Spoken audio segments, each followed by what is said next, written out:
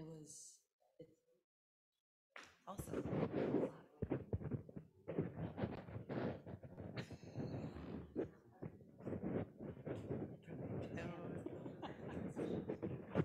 like the shakes are muted and everything. Yeah, but I mean, like, somehow Are we okay? points. Good point. Ready to go. All right. That's right. We are a little bit past 5:30, so I'll call tonight's joint workshop to order. And Karen, can we do a roll call, please? Councilmember Husnick, Here. Councilmember Valento, Here. Councilmember Erickson, Here. Councilmember Roberts, Here. EDA member, sorry, Larson. Here. EDA member Lorge, Here. EDA member Hoyt, Here. and EDA member Grindal, and Mayor Bain. Here, you survived. I'd like to invite everyone to rise and join us for the Pledge of Allegiance. Pledge allegiance to the flag of the United States of America and to the republic for which it stands, One nation, under God, indivisible, with liberty and justice for all.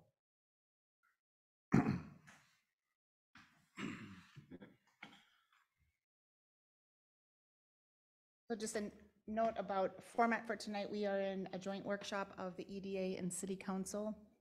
Informal working session as a follow-up to a meeting we had a couple of months ago now related to our policy on business subsidies. And just note of logistics, anything that we discussed tonight is a working session and intended to be open, open feedback and collaborative in nature. Anything we talk about that requires official action will come back before both EDA and Council for official vote. So tonight is definitely on the informal nature.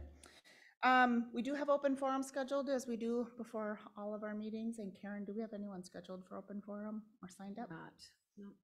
All right, with that, we will kick us off. Abby, are you starting us? Sure am. Thanks, Okay, Mayor thanks. Bain. Members of the council, members of the EDA, Mayor Bain, President Bain tonight.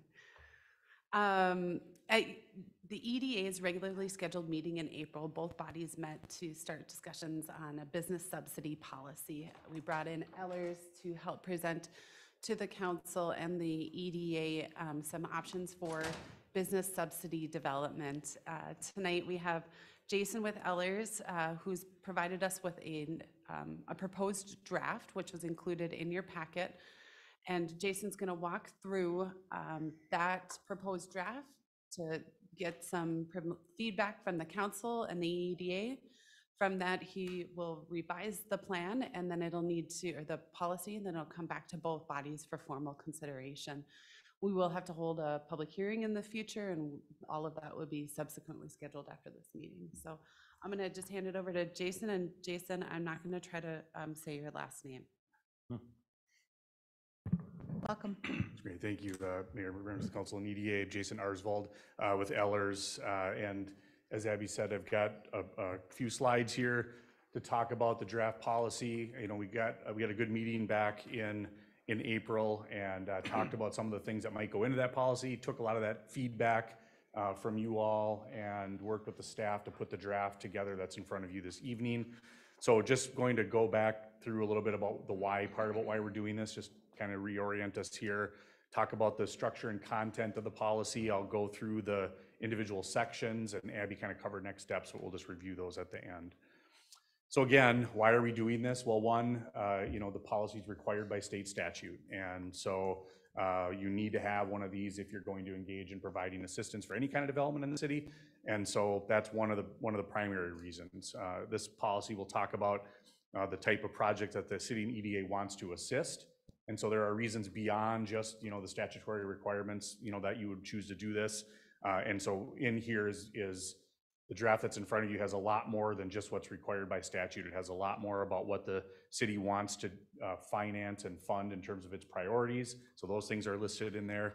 It's going to be a document that helps you communicate to your staff the kind of things that you want to see happen if you're going to provide public assistance. So it's going to help them weed out all those projects that you may not want to assist and bring forward the ones that you do. And then I think finally, we did spend a fair amount of time actually talking about and building into this policy an equitable process to review these applications. And you'll see that expanded upon quite a bit, and I'll talk about it at the end. So that, I think, is another big step that came out of this, is that you'll have a prescribed process for dealing with these applications when they come in. So just very briefly, the structure and content, I'm not going to go through, all the detail here, but there are this is laid out in different sections, and each one is, kind of has its own different purpose. Section 1 just lays out the purpose and authority. Again, that just has to do with the statutory requirements of the policy. Section 2 talks about your objectives for using public financing. So these are not project specific. These are just, hey, these are the things that we want to accomplish if we're going to use public tools to finance projects. And same with Section 3, really lays out those principles. These are kind of the best practices that you're bringing to the table when you're evaluating these requests for assistance.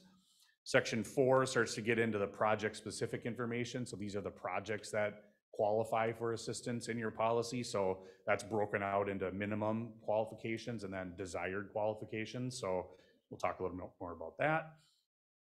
Section 5, there's a requirement in the statute that has you lay out, public purpose and job and wage requirements in your policy. Section 5 is doing that in your policy, meeting that statutory requirement. So you have a policy that complies with the business subsidy statute. Related to that is Section 6. So when a project is considered a business subsidy under the statute, then you have to have a business subsidy agreement. So Section 6 just talks a little bit more about that. And then finally, Section 7, that's that evaluation section that I talked about previously, and we'll go into a little more detail about that as we get into this. And please feel free to stop me if there are questions as I go here. So again, Section 1, very kind of boilerplate, has to do with the purpose and authority. You need to establish criteria for granting a business subsidy per the statute. That's what you're doing here. We indicate there that this is applying to both the city and the EDA, so it's both bodies' policies. You have multiple policies right now. This is really bringing everything under one document for both bodies and all formats of assistance. So that's what this is doing. That just states that you're intending to comply with state statute. We also talked about the fact that this policy can and probably should apply to any kind of assistance, even if it's not technically a business subsidy under the statute. So the statute has a whole list of exceptions for things that aren't a business subsidy per the statute that you might give money for. A very simple, basic one is housing. Any kind of project that you provide any housing project that you provide financing for isn't a business subsidy under the statute, but you should probably still apply these same standards if you're going to provide assistance to those projects. So that's what this is saying. And then again, the whole idea here is that we're trying not to be overly prescriptive with this policy. We want to provide you with the flexibility when projects come along to be able to deviate and amend the policy or fit it within the context of the things that are laid out in the policy right now. So that's really the overarching goal, is to provide that flexibility. Questions about that? And then the objectives. So we talked a little bit about these back in April, and some of you wrote some of those out in a written form and kind of that homework that we talked about and gave. So these were those objectives that are listed in your policy. I don't necessarily need to read all of them, but basically, removing blight, expanding the tax base, leveraging investment in infrastructure. That was that third one there, that bullet point. We talked a lot about that, and you'll see that theme flow throughout the entire policy. So the idea that you're desiring to support infrastructure development with your public financing tools is well represented, I think, in the policy. So you'll see that as we go along. Talk about encouraging spin-off development, offsetting redevelopment costs, developing sites that are difficult to develop because of financial challenges, retain, increase, and diversify jobs, opportunities for small businesses, furthering their DEI goals, increasing housing choice broadly, and meeting any other city policies. And some of them that are listed there include the design standards that you may establish, sustainability efforts as well. Some of those things that we talked about, leaving in there in sort of a general way in the policy, you'll see those in there as well. Questions about that? Section 3 talks about the public financing principles. So again, these are those general best practices as you approach providing public assistance. So those sort of lay out some of the things that are good to do for all projects, not just business subsidies. So talking about reviewing each request to determine if assistance is necessary. So that's that but-for test. Remember, we talked about, you're not going to provide the project wouldn't happen but for you providing that assistance, and so you want to see if it meets that test. We did discuss this idea that that whole analysis and the outcome and results of that analysis would be summarized in a memorandum that would come before the city and EDA, so you'd be able to understand how and why that test was met. We talked about including checks and balances within your future agreement, so that includes things in the policy right now like look-back agreements, documenting qualified costs, those sorts of things are listed in there. Trying to reduce your risk when using TIF for abatement, and there are a couple of examples in there, really focusing on pay-as-you-go assistance. So if you remember, that's developer getting its own financing and the city only providing, for example, tax increment that comes out of a new district. So that, again, lessens the city's risk. It talks about limiting the duration of assistance that's necessary, although it talks about, you can establish tax increment districts for the full duration, but you might limit assistance to a shorter amount, and that's really designed to give you flexibility. Also listed in there is this idea of taking fiscal disparities from inside a tax increment district. You have the choice to choose to take that from inside a district, which keeps any potential impacts other taxpayers neutral, or you could choose to pay for that outside the district, which would give you more increment for a project, but would really result in a tax increase on other commercial properties in the city. So the idea that we'd keep that from within inside TIF districts helps mitigate that risk as well. Talks about not providing assistance that would provide a competitive advantage. So you're not going to do something that would give business A an advantage over business B. Not using assistance to support land acquisition higher than market value. So if someone comes in and paid twice as much as a property's worth and says, well, now I need assistance for my project, that's part of the analysis to say, no, you paid too much for the land. We can't pay for that part of this, and that maybe gets taken out of what the need is for the project. Talked about developers paying for all third-party costs. So in all of these projects, there are costs incurred with doing the financial analysis and but-for test. There are legal costs associated with drafting agreements. So those third-party costs would be, and setting up tax increment districts or abatements, those would be borne by the applicants or developers in these cases. We talked about the fact that you may consider waiving some city fees, but we really talked about that would not apply to SAC and WAC fees. So that's what the policy indicates right now, the draft that's in front of you. Really trying to minimize use of city assistance. So that's expressed in there, really pushing on the applicant developer to look at maximizing other outside funding sources before they come to the city and look for city resources. And then really talked about, again, at the end there, the use of minimum assessment agreements, which are when you do tax increment financing agreements, you can include the notion that they would always retain a minimum assessed value, which will ensure, one, that the repayment happens as anticipated, and two, that there aren't future court challenges to petition that valuation below what that minimum threshold was set out to be. Not as important in pay-as-you-go arrangements, but certainly if you ever did decide to use general obligation debt attached to a tax increment district project, you'd want to for sure have that so that the bonds were able to be repaid. Then section 4, we jump into the qualifications of the project specifically, and that's broken out into two sections. The first has to do with what would the minimum qualifications be for providing assistance, and it starts out by indicating that the project really should meet more than one of the objectives in section 2, which is that public financing, your objectives for the use of public financing. Thought that was a good change that we talked about here and with staff. We need to, again, demonstrate that financial need. That's the but-for test.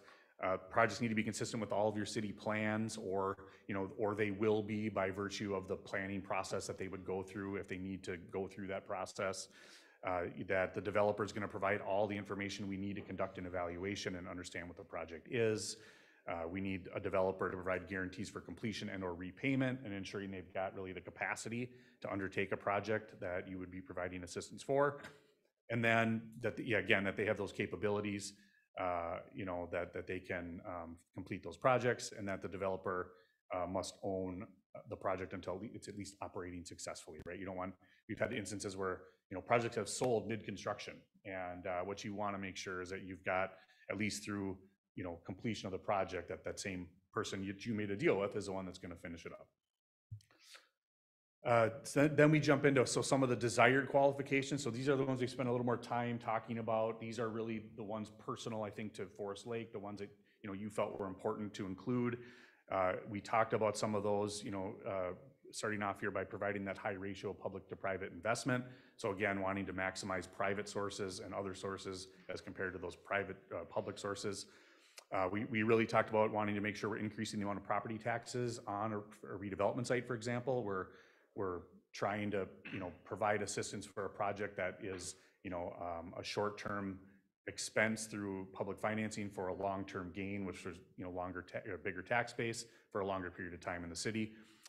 Again, in here, the infrastructure piece comes up, right? We talked about wanting to provide projects that add needed public infrastructure. So it talks about roads, utilities, stormwater, structured parking was listed in there as an infrastructure piece.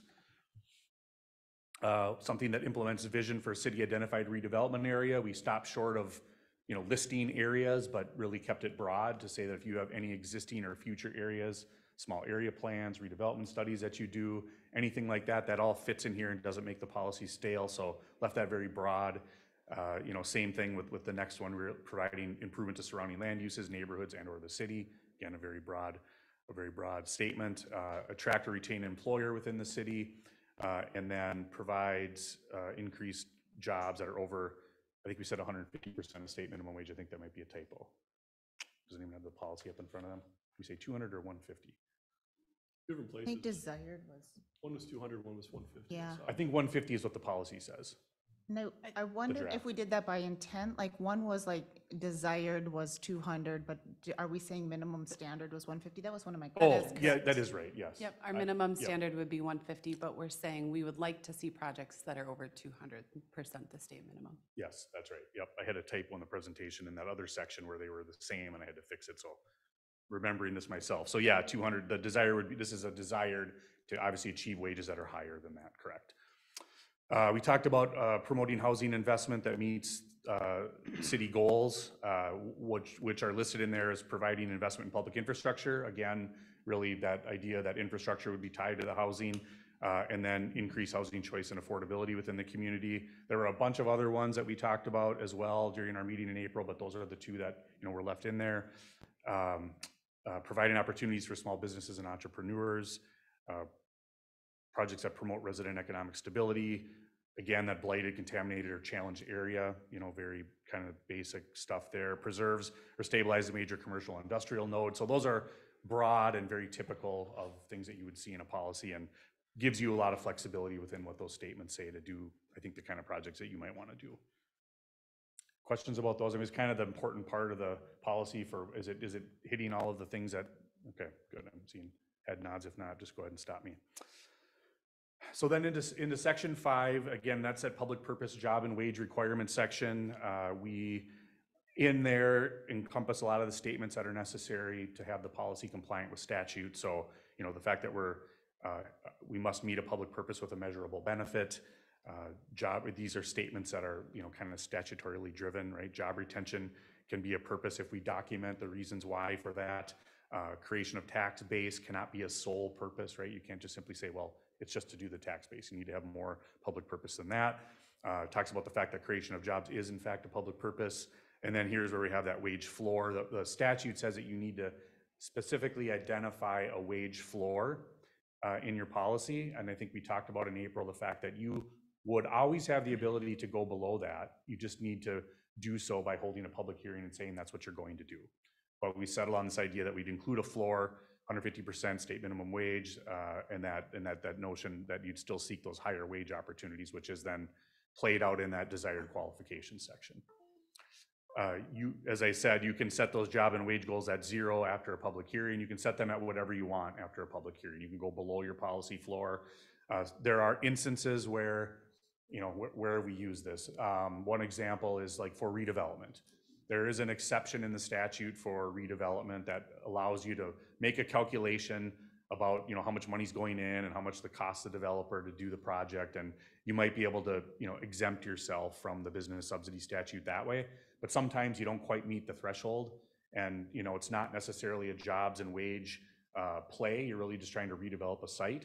So you might, in that instance, decide to set your job and wage goals at 0 because your goal really is to, eliminate blight and get a site redeveloped that doesn't meet the exception to the statute. So that's one example of what could happen in those instances. Make sense? So again, those are really just statutory requirements.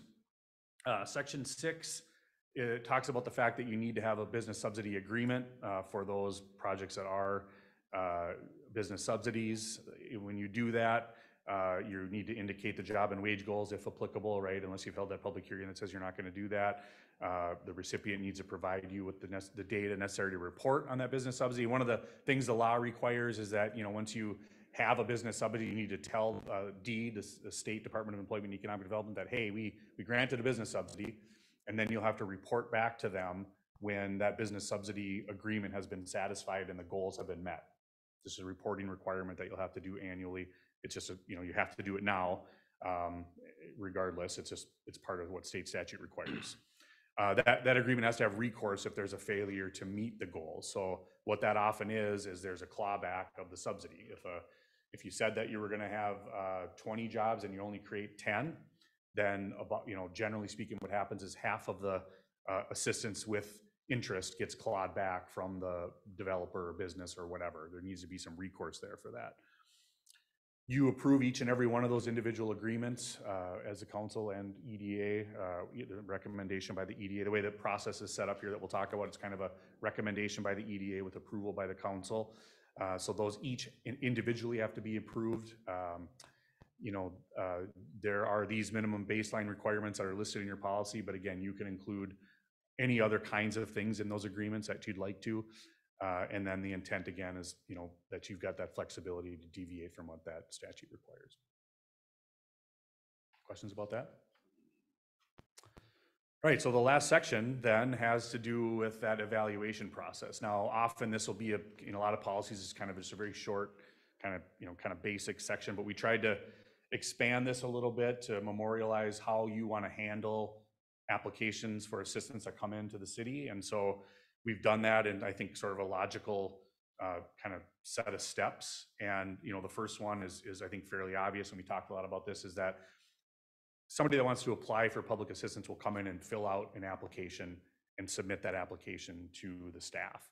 And what the policy evaluation section requires is that applicant needs to submit all of the detailed information necessary to make the evaluation of the project. And so it's not just the financials, it's also listed in there. We've talked about, like site plans, building elevations, enough information that you can make an informed decision about what the project is, what the financing looks like, and does it meet the but-for test. You want to be able to kind of see it, in a picture, but you also want to be able to understand it on a financial level so that you can make an informed decision about whether you want to provide assistance. So it requires that, and then it requires them to submit any required fees and escrow. So there's an application fee for the public assistance piece of this, but I imagine there may be other escrows that may need to come into the city, through the planning process or whatever the case may be. So whatever's required, they need to submit that. Then the process talks about the city staff along with a third-party financial advisor to take that application and make a review of that application. So we talked a little bit about this in April. That really involves, generally speaking, like an analysis of the developer's pro forma, right? We're going to go through and look at the, all of the project costs, the revenues, the operating expenses, the financing. We're going to boil that down to what is the projected return on investment to the developer. And if it's not enough, then to meet what the market would demand, then that's justification that the project needs assistance. And then the analysis will look to see how much of that assistance do we need to provide in order to get to those market returns on investment. So that's what that process would involve. Just before that, though, the staff's going to look at this and say, does this project meet the goals of the policy, right? Do we have, does it meet the minimum qualifications? How many of them does it meet? Does it meet any of the desired qualifications? So part of that review looks at that to say, is it meeting what we want to finance as a city? That altogether, is what the staff will use to decide, does this thing really meet the test of moving forward for the next step, which would be, having the EDA look at it and ultimately the council look at it to decide if it's something you want to proceed with in a project that you want to assist. And what we talked about in the policy, and again, this is, draft and conceptual, but we talked about and I think we touched on this in April as well, but this idea that we would prepare a non-binding term sheet, which would essentially outline the conditions for any proposed financial assistance for the project. Okay, it would lay out what is the project, how many units of whatever, how many square feet of whatever is it, what's the construction timeline, what's it going to be valued at, what kind of assistance are we recommending, how long does it take to repay that assistance. All of those details would be in that term sheet. That would come first, we thought, to the EDA to be reviewed, and then there would be a recommendation from that meeting to the city council about whether there was, agreement to proceed. That term sheet then could be brought to the council and acted upon with all of those, various details that you would have to make a good informed decision about whether you want to provide any kind of assistance. And what that also does, that approval also does, is gives the developer an indication about whether its application for financial assistance is likely to be successful. And we can get to that answer without necessarily having to go through all of the time and expense of creating a TIF district, doing a TIF agreement, for example, doing all those things, only to find out later maybe that wasn't a project that wanted to be supported. So it saves you and your staff time, it saves the developer time and money, which they greatly appreciate, and gives some feedback. Although that term sheet is not binding, the only generally binding piece of that is the fact that they need to pay the city's expenses in doing the project. But it allows the staff, if that term sheet is approved, to let the developer know that that project can move to the next step, which would be, conduct whatever the project is. If it's a TIF project, it would mean moving to creation of an actual TIF district and drafting of an actual TIF agreement. Both are things are necessary for a TIF deal to be, completed with the city, and would require them to make an additional escrow deposit to cover the costs of all of those activities. And so what the policy talks about right now is making an initial $10,000 escrow deposit. They would need to make more deposits as that's depleted as the time goes on. It's very common for like a TIF project, for example, to cost anywhere between $20,000 and $30,000 to get done, and that's just district creation, analysis, legal time to prepare an agreement, and we're always very upfront about that with the developer to let them know that, and so they have that initial budget estimate, but the escrow will be drawn upon, and then when more is necessary, they'll have to submit more, and to cover all of those costs. It's possible for you to reimburse yourself with future tax increment from a TIF project, for example, but there are a lot of cases where projects have gotten to this point and TIF plans and TIF districts have been created and agreements have been drafted and projects don't move forward and they haven't put their initial deposit up and cities are left, holding the expense associated with that. So this avoids that. And what the policy says then is that the staff won't start the process that I just described unless and if that deposit is received. And then that would be the trigger that starts everything else that needs to happen for that deal to move forward. So that's the process. There would need to be then there's of course there's a whole depending on the type of project, if it's TIF, abatement, a basic loan, anything, that the process will sort of differ from there. That's not dealt with here in the policy, but just because there's so many different iterations of what that could look like. But that's really in a nutshell what that evaluation process is laid out as in the policy, and that is really the whole overview of the policy. Next steps, and Abby talked about this, feedback would be helpful if there is any on this. We would make any changes. We still have obviously an opportunity to do that. I think we'd want to have legal counsel review this. We would think about what action is really necessary to bring forward to you next. I think when Jenny Bolton was here last time, there was uncertain. You have all these policies that are out there right now, so we got to think about, well, what do we do with those? How do we term this? What's it called? Does it replace all of that? And so there might be some kind of machinations the night that it's approved, but we'll figure all that out and then bring this back for final city council and EDA approval, which, as Abby noted, does require a public hearing. So just that 10-day notice. The statute says you have to hold a public hearing anytime you're adopting new criteria. You also have to hold a public hearing anytime you're approving an individual business subsidy. So those are just things that you have to keep in mind. Then there is an application that it would be attached to this. You already have a very good application. We would just make sure that what that's saying is matching up with the newly adopted policy. That would then become part of what your whole process is to review these applications, and you'd have everything in place that you could begin implementation right away after that with any new project that came into the city looking for assistance. So with that, I'm going to stop, but I'm certainly happy to talk about changes, anything we might want to look at with respect to process, or just general questions. I've got Penny, a go ahead. curiosity question. The financial advisors, is that an outside source that specializes in looking at TIF applications? It is, yeah, when we do a lot of that work. So it's really referring to, and this, at this point, you retain us to do that kind of work, and so we would, Ellers would probably be the one that would do that kind of work. But Okay, and the legal end, is that Ellers also? Kennedy and Graven, a separate firm, Kennedy and Graven, Jenny Bolton, right now, you're engaged with them to do a lot of your, public finance TIF type work. And so, they would be right now the ones, but again, cities go through RFP processes, cities change consulting firms. So we didn't specify the firm in the policy because, you just never know what the future might hold with respect to that.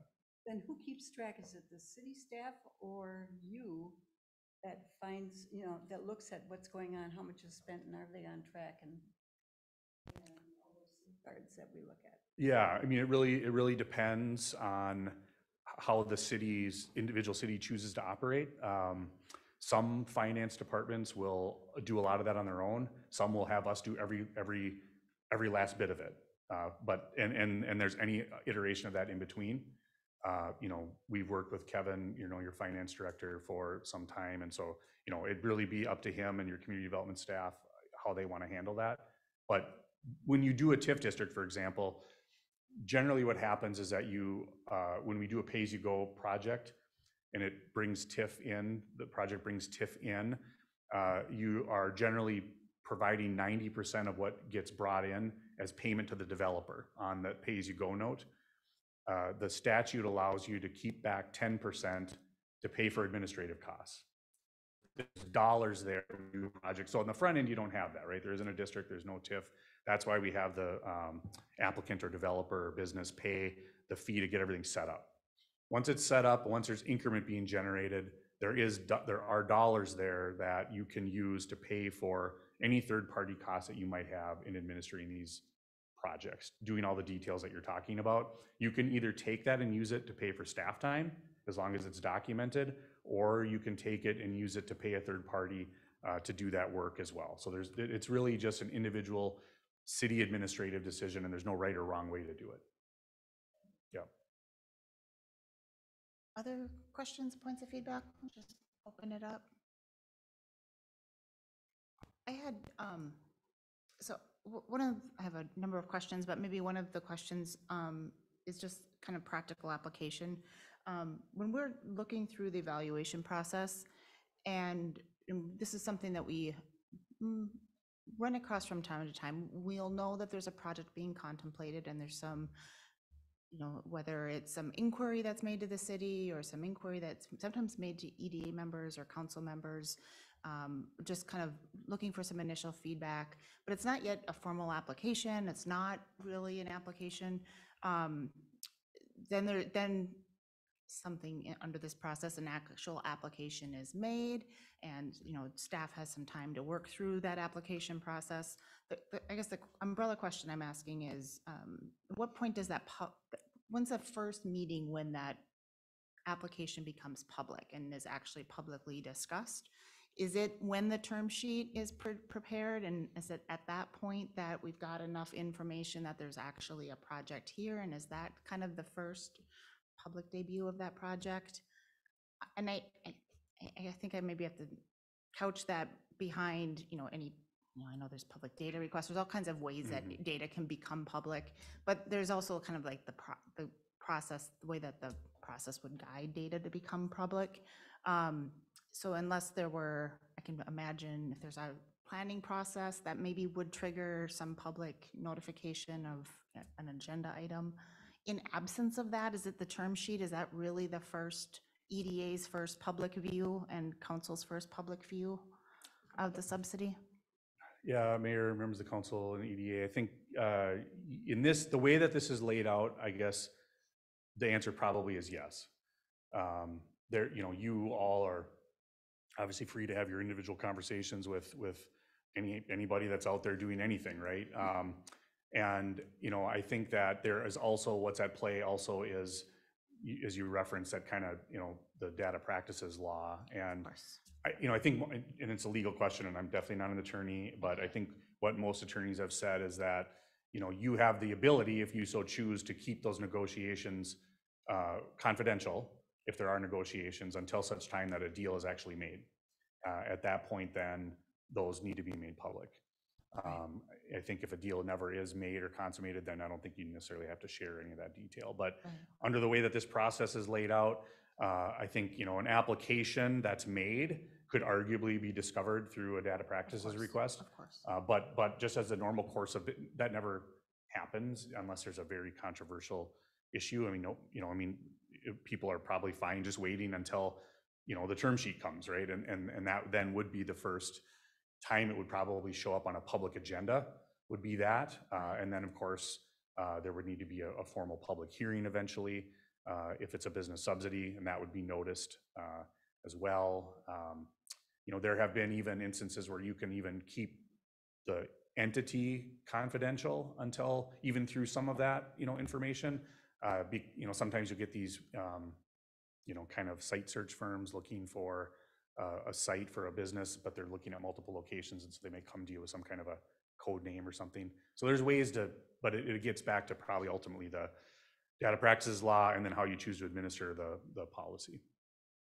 And the goal isn't to, to not present information, but it's also to put everyone in a good situation where Right. we're having a public discussion when there's enough information to have a public discussion. And also, especially if we're talking about public subsidy, that's an evaluation process on the part of the developer that first inquiry may not be their final ask. And so I just want to give time for that to mature before we're providing a lot of public feedback and potentially noise on a project that just isn't ready for prime time yet, so. Yeah, and Mayor, I will say that especially when if you're a community vying for a significant manufacturing investment or something like that, I'll just say, the folks that are conducting those searches value that confidentiality, and in fact, sometimes require signing of non-disclosure agreements, which you can't sign away your anything other than what the data practices request says. But the point is that yes, they desire that, they might be evaluating multiple locations, and that can be an asset to you as a city if you can, to the extent allowed by law, maintain that confidentiality for a period of time. And that term sheet is fairly, my read of it is that is fairly early in the process, right? That is the first, a round of information has been exchanged. Staff has had an opportunity to do initial analysis and to present some information, right, of this is. If it, Mayor, if it gets to that point, I guess what I would say is that would be pretty much a fully negotiated deal, right? I mean, that would be, the developer saying, I can move this deal forward under these parameters, and it would be the city saying, we believe that these parameters also meet the intent of our policy. So it does require, it getting to a point of being a deal that could be actually done. So there might be a little further along than what you're saying. But again, that can also happen fairly quickly after an application is made. It doesn't need to take months and months and months. There's times where an application might be made, and 2 months later, we're at, the various bodies with the term sheet. So I guess it just depends on the kind of project and, your perspective of what early means in the process.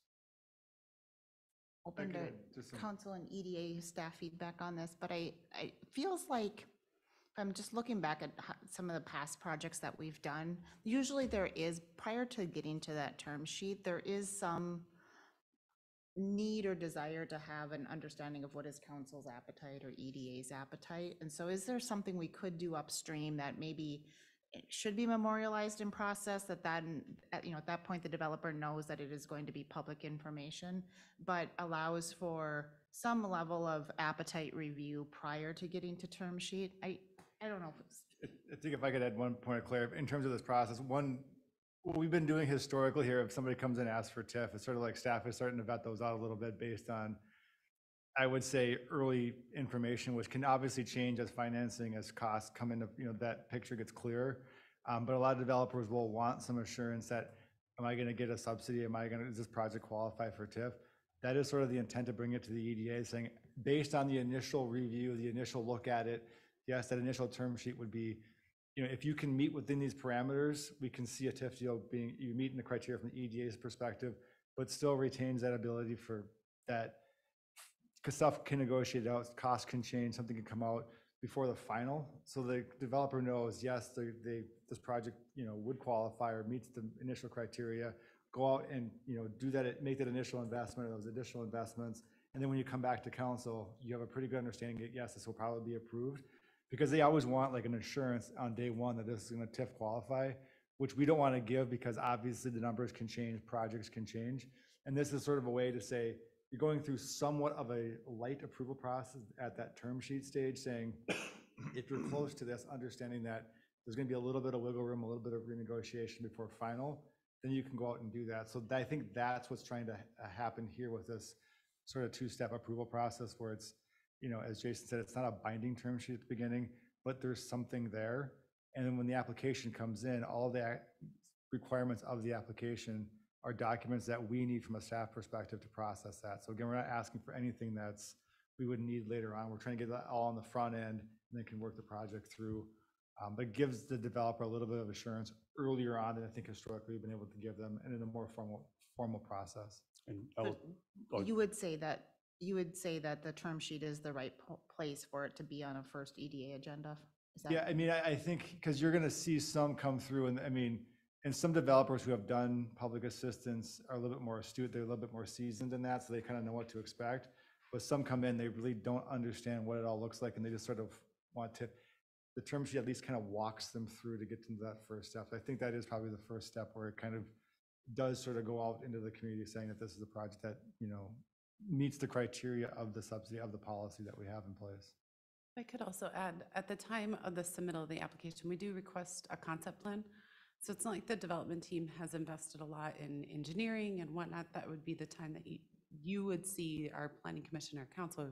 That's the kind of baseline project information that we'd be asking for anyways. So it really does kind of come at the start of the development process in the city, if that makes sense. And Mayor, if I could add too, I just, that this is only for the public financing part of the, and so there would probably be, and there often is in many communities, a step that might precede any of that, which might be like a concept plan review from a planning standpoint. So that would be the first time you're exposed maybe to the project. So it just depends on how you handle those things, but they can be often separated. Okay. I'm interested in other thoughts. Is that ring to be the right cadence and the right process? Is everyone comfortable with that? It helps to talk that through. I mean, for me, I'm a visual person though, but to have this like a little flow or process flow of how this works, just as a frame of reference for everyone. I mean, this is for this part of it, but just what you're talking about, Mayor, to like, okay, someone approaches us. What is step one? Okay, we do this, we talk amongst ourselves, or when do we bring it to each other? And then, okay, now it's time for the application process. And who do we approach? When do we get it on the agenda? What is the flow and what is that process? But that's what I'm used to, is what are the steps? I know there's been some projects where there's been a desire for dual track. I mean, does this create that? Good question. This does, that we can run them concurrently with the planning, zoning, entitlement processes, yes. When you say dual track, do you mean planning process is kicking off at the same time? Yeah. And just for reference, in my time here, I have been kind of working on the ideal kind of development review, thinking about how financial assistance requests factor into the development review process. We're still just a little choppy because we are going to be going through some code amendments in this next year that's going to change that development review process, not crazily, but remove some redundancies, reduce some of the, hurdles that we've kind of maybe created in the development community. And so I haven't invested a lot of time, but I think we could probably put together a pretty easy little flow chart that can get us, at least for the interim, until we kind of go through those code amendments. I think that's just also helpful. I like your idea of having something visual so we can just know where projects are in the stage. It's helpful, if nothing else, just we get peppered by questions. sometimes members of the development community are reaching out directly, and just to know where something is at, and I think it will be important. Let's just open it up, other broader questions. Yeah, just one thing, I think this is a really nice job of capturing what our conversation from a couple months ago around redevelopment, job creation, job retention, housing. There's one point that I just don't think makes sense. It doesn't belong in this policy, and that's item 2.9, diversifying or further diversity, equity, inclusion goals. Given the fact, to my knowledge, we don't have any goals, I think this is bad policy to include that in there. I flagged that same, how do we quantify that? Like, do we have equity, diversity, inclusion? Does that need to be quantified, or is there a way we could phrase that, Well, what's the whole point of it? I mean, this is about financing around job creation and getting rid of blighted property. and that's I mean, many policies would say we want to encourage equity and diversity. And you might make the argument that that doesn't belong, and that's a fair argument. So the question is, do you remove it altogether? I think as stated, it implies like there's a number goal that we don't have.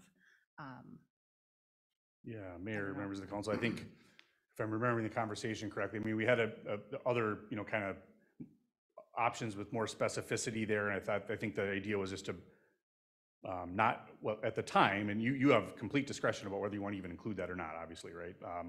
I think at the time that the idea was just to bring it back to a very broad statement that if there ever it's kind of like if there ever were to be those things that, it's there in the policy, but it doesn't, specify any specific goals, right? Because your point, there weren't maybe any in place. So again, totally your call to keep it in or out. And this would be the time before the public hearing and final adoption to do that. The time, I remember I was asking if we have any, like, just as a city statement, goals, vision around our diversity, equity and inclusion as a city, which I think at the time we discussed we don't. And so it was just, should we? I know where I work, we have, big goals around equity, inclusion,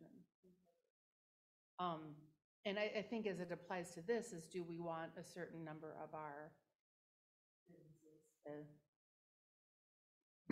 diverse? And maybe that's why, because I think some of the examples that you brought had that in it, and I think that's where, we lifted it from perhaps some of those. So maybe that's where it comes from, that, and to have all the same, or do we want to make sure we have diversity in our community, that type of thing? And I'm sure that's, I'm just bringing that different point of view.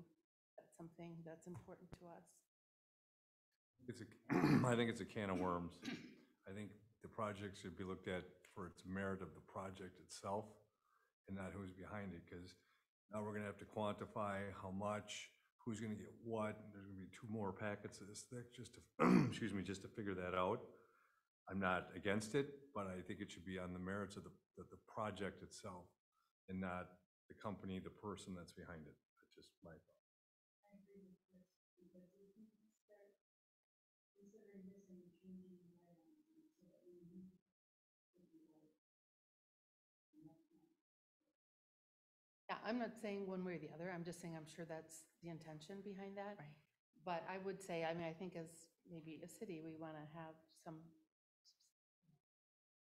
we do hear quite often that we're a pretty non-diverse community. So I think it might be something we want to take a look at in terms of what do we not want to be. We'll do say that. So just. I hear what you're saying, and I understand what you're saying, and would say, certainly a growing diverse, becoming more diverse community.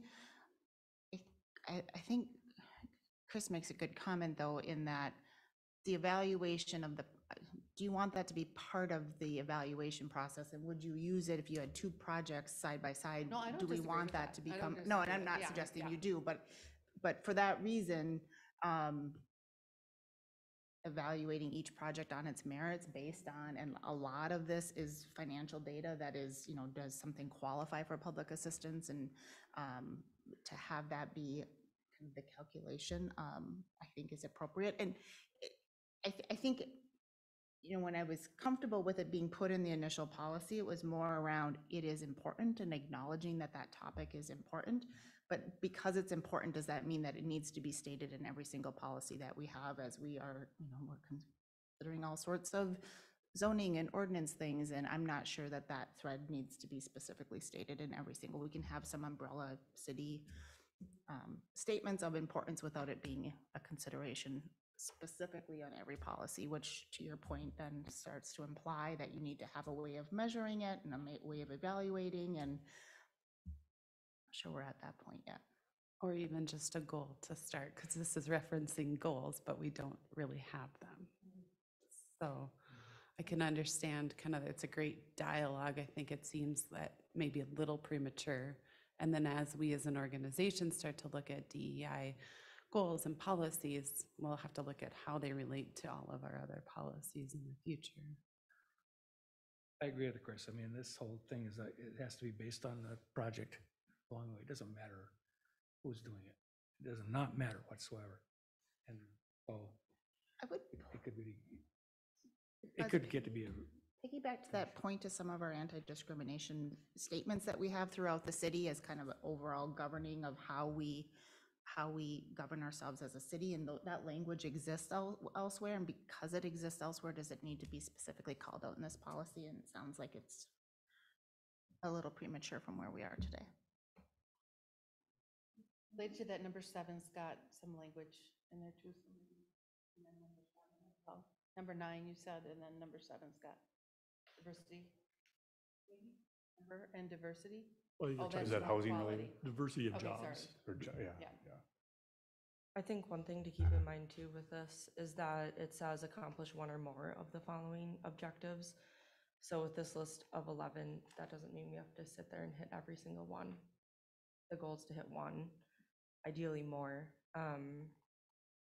So for me, I don't see the hurt of it being in there. I do think it's broad and there's a lot of gray area that we need to dive into a little bit more, but just to keep in mind, it's one or more.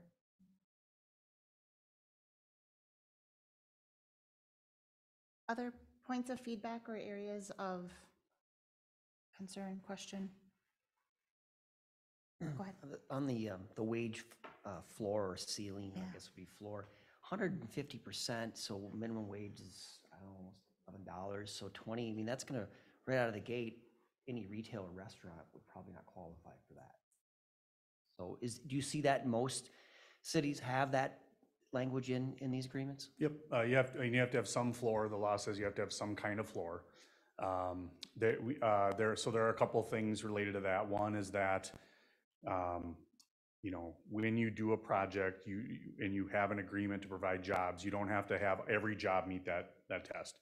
You might have a facility that has 20 jobs at it, but you're saying that, we're going to require that you create 3 jobs that meet the goal. Okay, so you might have the managers or whatever there that they can meet the goal. It wouldn't preclude folks that are below that wage to also meet the goal. So that all gets back to what goes in your business subsidy agreement. If for some reason that floor became problematic because of what you're talking about, then you also have the ability to simply waive that wage floor and create a different wage floor or whatever it is you'd want to do through the public hearing process. But I think the way most folks handle that is that, yeah, this isn't going to apply to every job. And then the places where it does, typically you're talking about those manufacturing type jobs, and you're kind of sometimes maybe mirroring what other, like the state might be requiring, for example, right? You might be mirroring some of those requirements, and they have, some of those same kind of requirements as well. So yeah, I mean, it's a floor. You have to have one.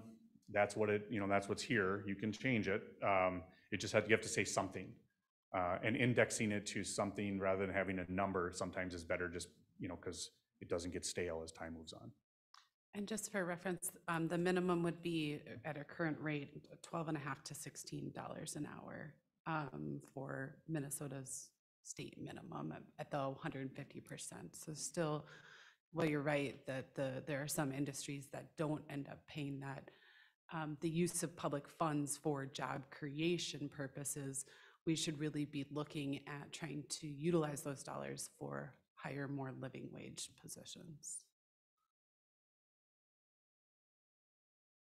That's the, That's kind of the whole idea that's kind of behind the, public funding. yeah, that's kind of the heart of what the challenge is this is intended to be a broad policy that might be used for a manufacturer, or it might be used for, a project that is more blight focused, where, you reference like removing the floor altogether. Is it commonly understood that that is a kind of a project by project negotiable item? Because what I don't want to do is I want to set it at a level that when it makes sense to lean on, if the project is being done for job creation, then by all means, we should be looking towards higher end jobs. But if the project's being done for other purposes, then we're probably in scenarios where we would agree for that to be lower. That flexibility, is that commonly known? Yeah, Mayor, it is, yes. I mean, the statute, asks you to apply a wage floor to, one wage floor to your whole policy, which of course, might apply to different industries. And so, yeah, it's understood that. And that's why that flexibility is there. Yeah, there are a lot of exceptions, to the statute that won't even require you to deal with this. Frankly, most of the places where we work, a lot of the projects aren't even a business subsidy, because a lot of what we've done is housing or redevelopment that's excluded from the statute, right? It's probably only if you put a business on a greenfield site and give it money that this is going to apply in all likelihood. And so there are broad-based applications, and that is understood. I've got a question. I think you said that if we set the floor through a public hearing, we could lower it for a particular project. Is that what you said? Correct, yeah, and the statute actually lets you do that. To recognize the variability that's out there. So how about the other way? Let's say you set it at 0. 6 months from now, what does it take to bring it back to 150%? Well, once you make the deal, well, you would only be for that project. When you do that and take that action, it's only for the subsidy for that one project. Your broader policy does not change. That stays the same and does not change. It's only the agreement that you make with that particular business that would set it, that threshold for only that deal. Yeah. Well, and we're targeting a 200%. So we're targeting job creation of 200%, so we're not going after the minimum anyway. I have a question for Chris, the county. Anything that you see out of this that's any different from the cities that you've worked with? I'm sorry, I didn't hear the question. Could you repeat it? Any of this that you see here, does this kind of go in line with other cities that the county's working with, projects you see come through different EDAs? Madam Mayor, council members, EDA members, that's a really good question. So in Washington County, there may be only one city of the 33 that offers business assistance in a greenfield. The county does not have a business subsidy policy, so the county does not offer incentives for businesses, with the exception that they have done some tax abatement projects, which does not require a but-for test and does not require a business subsidy agreement if it's used for infrastructure. And so the county historically has used their tax abatement dollars for like bridges or water and sewer projects that will further develop an area so that a business can benefit from it, but other businesses can as well.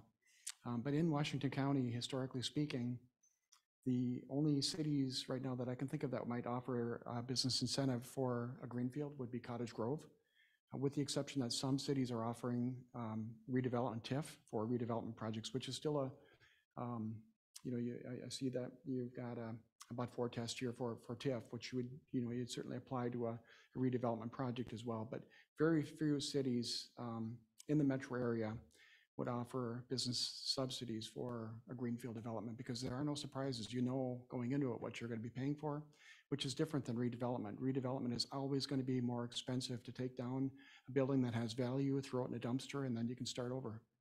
And there's a lot of unknowns with redevelopment. So what I'm seeing more often than not is tax abatement, tax increment financing, and sometimes business subsidies are more commonly used for redevelopment projects within the county.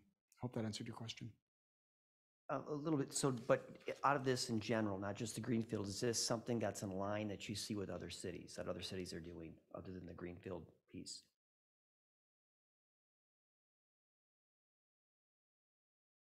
Other questions? Other points of feedback? Just maybe just a point of clarification that I had noted, or just maybe to make sure I'm understanding correctly. Item 3.7, public financing talks about not creating a competitive advantage, and they must, the applicant must demonstrate that a competitive advantage from similar projects is not created. And I'm assuming that that is kind of proven out through the but-for test. Is that where that, because I would think by its nature, two projects side by side, one has public assistance, the other doesn't. There is a competitive advantage, but is it the but-for test that we lean on to kind of hit the fairness threshold? Mayor, yeah, generally speaking, yes. I mean, I think that I think it's the idea that you're not gonna, finance a quick trip and not a holiday under the same set of circumstances, right? I mean, that's kind of the idea, but you might finance a quick trip if it's on a contaminated site and that needs redevelopment, and then you might only give assistance to mitigate those circumstances that bring it down to greenfield conditions, for example. That's kind of the idea there. All right. I just have one last thing. On page 6, it's D, items 3 and 6 are the same. Same, yeah, that's actually fixed in this draft that I have up right now. There's another instance of that too somewhere in here that I also fixed. Thank you. All right. Timing for next steps, do we have some thoughts on, certainly there's. I think from this, we'll take just the preliminary feedback we've received. We'll also do a legal review with it, probably see if Chris has any additional comments. Say within the next couple of months, we'd hope to bring this back to the EDA for that recommendation. But again, we do want to cross-reference with any of the policies we've already adopted, our new application form, just to make sure it's consistent package and make sure that if we need to rescind any old policies, we kind of get it all together for you. So we'll keep you posted as we work, but we'd hope to have this within the next couple of months at the latest, the end of summer, adopted and finalized. So. Any other points of feedback? Items to consider? All right, that being the end of our planned agenda, I will entertain a motion to adjourn. So moved. I'll second. Motion and a second. All those in favor signify by saying aye. Aye. Oppose? And